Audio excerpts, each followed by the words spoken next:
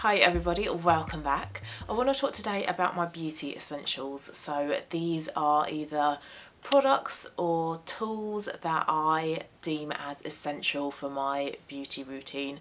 Things that I kind of can't be without. So I've got 9 items to talk about. I've got some body care slash sort of like hand and nail care, skincare, hair care and makeup. So let's start off with skincare items. Now this product is a skincare saviour for me. This is the Roche Posay Cicaplast Balm B5 and believe the hype, this product is amazing. I bought this when my skin last year at some point had an allergic reaction to, can't remember what the item was now, but I had an allergic reaction to another skincare product and I bought this because I quickly went online when it happened and I was like, right, what do I need to add into my routine to help my skin calm down? And it was a really simple cleanser and a simple hydrating protective moisturiser, and this one kept coming up time and time again, so I bought it and I have not looked back since. It is an amazing product. It just helped to calm my skin down. It helped to clear up the dryness and soothe my skin as well. But I use this even when my skin hasn't had a reaction, and I've had probably 2 or 3 allergic skincare reactions in the past couple of years. This at the moment is my evening moisturiser. It is so super hydrating. So even before I was using this as my evening moisturiser, if I put on my moisturiser of a morning or an evening and I noticed I had some tightness around here, I'd put on a little bit of this and the tightness would be gone immediately. It was instantaneous. My skin just felt so much more hydrated that I actually then decided to use this as a moisturiser in its own right rather than as a topper over the top of whatever moisturiser I was using. It's a really good price point as well. Now I can't remember exactly how much I spent on it, but it really is an affordable option, and you get a really big 100ml tube as well. And I think this is the updated formula. So I had the previous formula, heard they were updating it, got a little bit scared, bought it anyway, and my skin still tolerates it fine. It's just a hero product. I will never be without this item now. Once this starts to get used up, straight away I'm going to go and get a replacement because I just think it's absolutely brilliant. It's a fantastic barrier moisturiser for my evening skincare routine as part of my skin cycling. So I do 1 night exfoliating, 1 night retinol and 2 nights of a barrier repair, and I use this as my evening moisturiser 7 days a week. So it fits into whatever routine I'm following that day. Also works really well as a morning moisturiser as well, so although I use it as an evening moisturiser, you can use it as your morning one. It's not too heavy or too thick or too greasy. It doesn't leave your skin feeling really tacky afterwards. It just sinks in really beautifully. Provides your skin with a little bit of a sheen afterwards, so your skin does look healthy. Just an absolute pleasure to use. I would highly recommend this to anybody and would continue to repurchase this as long as they make it. So next essential skincare item is an SPF, and this is mine. You can see how thin it is at the moment. I need to actually cut into it and scoop out the rest, although looking through the tube at the moment it doesn't really look like there's much in it at all, but I can get a couple more days out of this. The one I'm currently using is the Ultraviolet SPF 50 Supreme Screen Hydrating Facial Sunscreen. I really like this.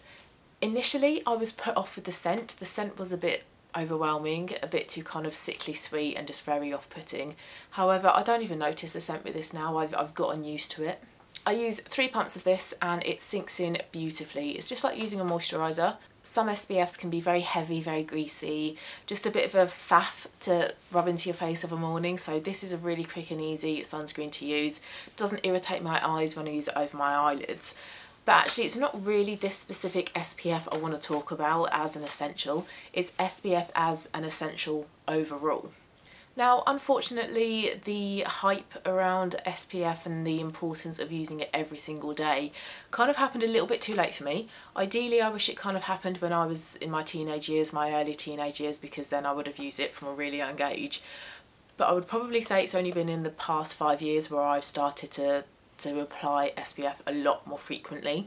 Now I did struggle a little bit with applying it every single day because I thought, do I need to? You know, I'm not going outside. But even if you're not going outside, if you can read a book without the lights on, apparently I think that's what Caroline Hiren says, you need an SPF.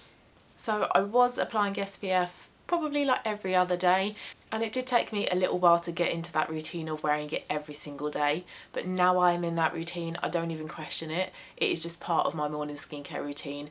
After I've put my moisturiser on, 5-10 minutes later, I will put some of this on. Regardless of what I'm doing, whether I'm going out, whether I'm staying in, whether I've got all the curtains and blinds open or closed, I just do this now. I wear this every single day without fail.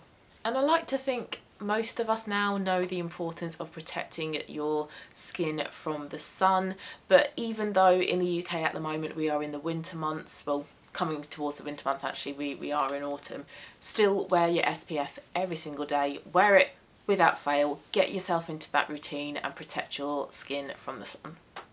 Okay, next let's do hand care, because I could really do with putting on one of the products I want to talk about.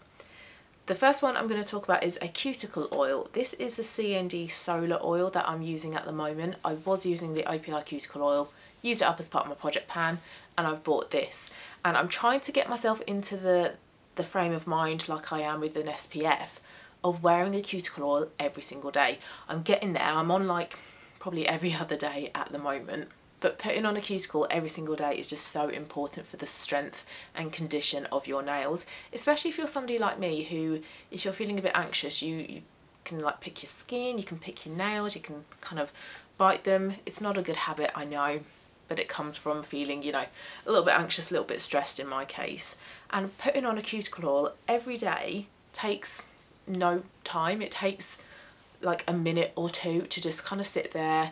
I sometimes do it in a meeting if I'm in one of those really big meetings where I can just sit there and listen. I'll just put some of that in, I'll put some hand cream on over the top, I'll put it on whilst I'm watching the TV, I'll put it on before I go to bed. So it is a routine that doesn't take much time at all, and you can do it multiple times during the day as well, and I notice the results so super quickly. After a day or two, my skin around my cuticles is so much more hydrated, my nails feel stronger, they grow better as well, and my nails at the moment are looking pretty darn good. They feel strong as well, and it comes from using a cuticle oil. And now that my nails and my skin are looking healthy, I've got long nails as well, that also deters me from having those like biting or picking sessions when I am feeling anxious or stressed. So this is something that I will definitely not be without now, but I just need to get myself more into that routine of using it every single day. I'm at every other day at the moment, so that's pretty good, but every single day for a cuticle oil, like I say, is a really quick and easy thing to do, and the results are instantaneous. Okay, the item that I want to use, it's a hand cream. Now, like with a cuticle oil, applying a hand cream on a regular basis just makes such a difference to the condition of your skin, especially at the moment here in the UK. Like I say, we're in the autumn coming into the winter now, and I have really noticed the difference in how my skin is feeling. My skin is feeling a lot more dry now, a lot more tight. It feels thirsty. I had a bath last night and I got out of the bath and immediately my legs were like, they needed some moisture, and my hands are the same as well, especially because, you know, you're washing your hands quite frequently after you go to the toilet, when you are cooking. Our hands are always being washed, and I've just noticed that they're getting a lot more dry. So I'm carrying this item around the flat with me. When I had multiple hand creams, I used to have a hand cream pretty much in most places in the flat. I'd have one by my desk, one on the coffee table, one by my bed. There would be one in my handbag, one in my work bag. So I had a hand cream regardless of what situation I was in. And this is also an item that I dip into multiple times during the day as well. And this is part of like my bedtime routine. So I get into bed, put on some lip balm. If I remember, I put on some cuticle oil and then seal it in with a hand cream. And it just helps my hands feel really soft and conditioned and nourished in the morning. And the particular hand cream I really like to use are the Garnier ones. They're really cheap and you get a decent size. You get a big 100ml tube of hand cream. They are not sticky. They're not going to make your hands feel like really sticky and tacky afterwards. Like you can't use your phone, that you're going to get smears on it. Sinks in beautifully, but you do get a good amount of time to kind of massage it in as well. And I like to massage it along the fingers, along the cuticles, in between the fingers. I take my thumb and go into my palm like that as well. And I don't feel the need to spend a lot more money on a hand cream. These ones do the job. So another beauty essential for me. So next I want to talk about hair care items. I've got 3. First one is a hairbrush, and you might be thinking it's just a standard hairbrush. This is the Wet Brush Pro. So this is where the particular brand, the particular item of hairbrush here is important. It's not just any old hairbrush. Now I came across the brand Wet Brush, I'm guessing about 10 years ago. My mum stumbled across a shopping channel where they were promoting the hairbrush, the Wet Brush, and she said that it was probably a good thing for me to try. So my hair is very fine, very thin, gets knotted really easily, and also it's a bugger to brush or to comb when it's been wet, and I always used to struggle with that. And at the time I was using a comb, because I think back then that was what you used when you had wet hair. You used a comb to brush it through. And I watched some of the presentation, and I thought, oh god, yeah, they're just exaggerating how good this product is. I'm going to get it home and be like stuck with a hairbrush in my hair. However, it is a brilliant product. Now, yes, how you brush your hair is important. So you start at your ends and you move up. You don't brush your hair from the top and try and like pull the knots all the way through the hair, because you're just going to end up breaking your hair off.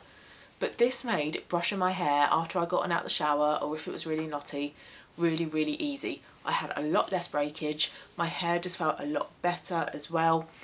And Wet Brush is the brand that I go for now. I have tried Tangle Teezer. It's good, not as good as Wet Brush though, and I got the Wet Brush Pro because it was a recommendation from Chris Wenzel's YouTube channel, and I follow all of his recommendations. But it's just an absolutely brilliant brand for brushing your hair really carefully, really kindly, and again, I won't look back. I will continue to buy wet brushes for as long as the brand exists. Alright, another hair care item, and one that I've kind of only recently started using, and it's a leave-in conditioner. And this beauty essential is both for the specific item and the category. So I was using a leave-in conditioner at the start of this year. I think it was the Aveda Damage Remedy Daily Hair Repair, something along those lines. I didn't really get on with it, didn't really see that it did much. However, I stumbled across Chris Wenzel's videos, and he said how a leave-in conditioner is really important for your hair. So I tried the one that he recommended, which is the Pureology 21 Colour Fanatic, and this is brilliant. It's an absolutely brilliant product. Once I've washed my hair, get out the shower, once it's been towel dried, it's gotten rid of the excess water, I will take about 6 sprays of this on to the lengths and the ends of my hair, making sure that one spray gets all of the ends. Brush it through, and then my hair, once it's dry, just feels so hydrated. It feels silky smooth, it's very soft, it's got a nice shine to it, and I feel like the improvement in my hair at the moment really does sort of stem from this. I've really noticed the difference with using this product. And again, this is a product that I will continue to buy. So if you're not using a leave-in conditioner currently, do go out and get yourself one, because it is such an important product for looking after your lengths and your ends. Don't just rely on a conditioner. Once you've washed and conditioned your hair will start to use moisture, and a leave-in conditioner helps with that. But this item is just fantastic, and I've probably got about a quarter of this left, so I probably need to stock up on this sometime soon because I don't want to run out. And then third hair care item is a hair oil. The one I'm using is, I can never pronounce it, Gizau, I don't know. I need to actually listen to somebody pronouncing this correctly, because I have probably butchered the pronunciation of it. Now, it's not necessarily the exact brand of hair oil that I'm talking about here. It's nice. I don't particularly like the bottle though. I find that the bottle itself gets really, really oily, despite how careful I am with it.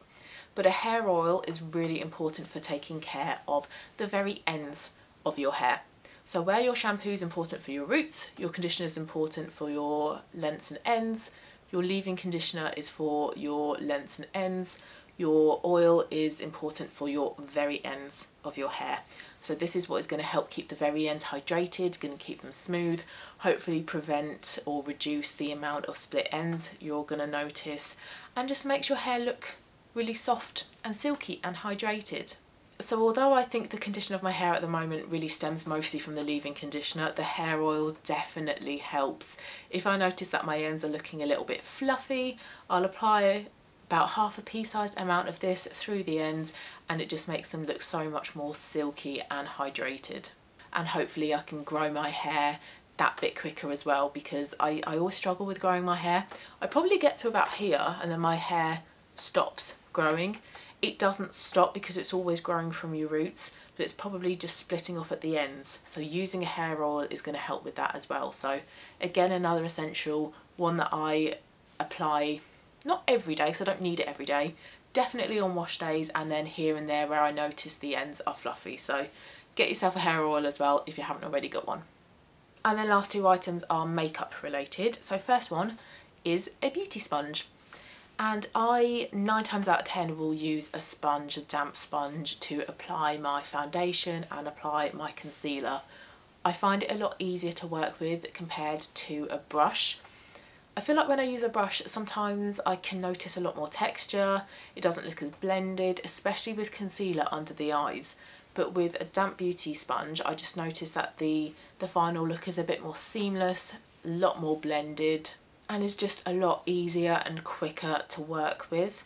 Now, the brand I tend to go for is Real Techniques because they're great value, and I like as well that you have that flat bit, so that is really good for going underneath your eyes as well. You can get mini ones of these. I do have some mini ones, but I tend to kind of stick to the big orange one. You do, however, go through these a lot quicker than you do with brushes as well, because once you start to get like a split or a tear in it, bacteria can get into it, so you should probably throw it away. But it just makes applying my makeup so much more easier, and I just prefer how it looks as well when I use a sponge, so another essential for me. And then the last essential is another item like the hand cream, where I kind of carry it with me wherever I go, is a lip balm. This one is brilliant. This is the Laneige Lip Sleeping Mask. It's a big 20-gram tub, and I've had this for probably a good 2 years, and I'm only now kind of getting close to using this product up. So although it's expensive, it will last you a really long amount of time because you don't need much as well. And lip balms are an essential for me. They have always been an essential. I hate that feeling where you can feel that your lips are getting a little bit dry. Once I've noticed that, I immediately need to put something on my lips. Now, I did hear that there's a term for that as well. It's kind of like you're addicted, I suppose, to keep putting something on your lips. But I just hate the feeling of my lips being dry.